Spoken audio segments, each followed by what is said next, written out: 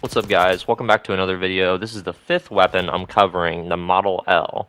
Now this is one of my favorite weapons I've done so far. I'll show you my favorite when I get to it, but this weapon absolutely shreds. It does a ton of damage, and it's great at using at long range.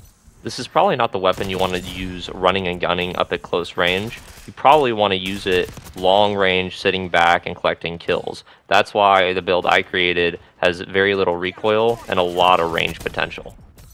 So starting off with the sight, I think that the OM3 Hollow is probably the best one to use for this weapon specifically. Now you can use whatever sight you like, it doesn't really matter. Now for the attachments, compensator, vertical grip, both are just really reducing that recoil, and the long barrel makes you do a lot more damage over range. Now the extended mag, that's kind of going to be a must on almost any weapon, just because you always want to have the ability to kill 2 or 3 enemies before you have to reload.